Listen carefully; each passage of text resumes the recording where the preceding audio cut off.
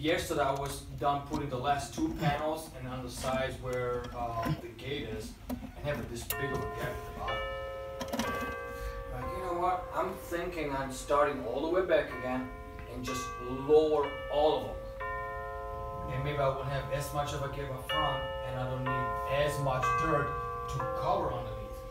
How would you, so lower as in just like cut some of the top off? No, just bring the whole section lower on the posts. Oh, I know. I was just saying, 'cause you can't really move the post, right? Because I've used one post all the way in the back of my property that it's literally exactly 6 feet above ground. And it's still just that much of a gap at the bottom. I'm like, well, that much gap, I don't care.